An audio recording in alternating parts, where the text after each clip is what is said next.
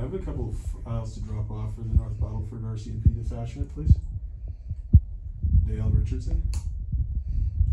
Yes, I have some information to drop off for some files.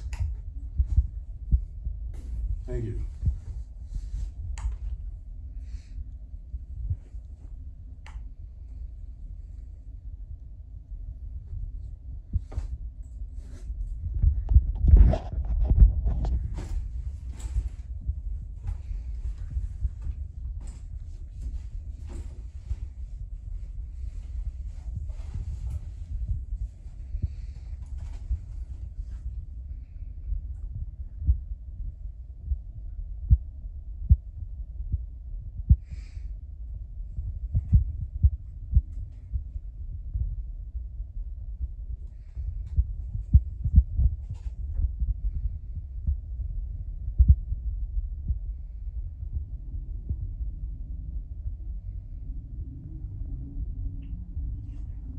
Okay, thank you.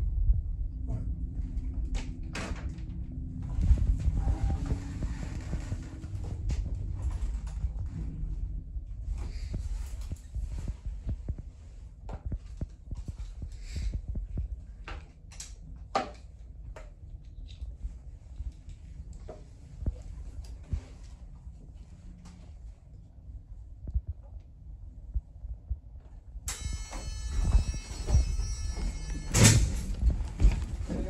Hello?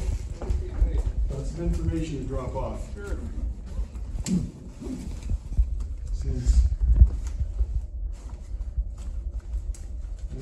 Since the torture was of a religious nature, that goes with that one because it is based on Adventist doctrine. That's what the religious nature. Is there anything else? Yes. This is for second. Okay. Because that also was of a religious nature. Okay. And that must go with that. And this is for the criminal negligence. Okay. Is there anything else? Yes. Since you overlooked the file with Secula for the uttering threats, the whole issue of what it was about, if you open that up and look at it. Okay. Can you open it and look at it? No, I'll take a look at it when No, open it and look at it. Dale. Open it and look at No, it. not right now. Is there anything else I can do for Open you? it and look at it. I will review it when I have it. Open it and look at it. Because you know what it says? Is there anything else? You know what it says? It says, many tickle you farson.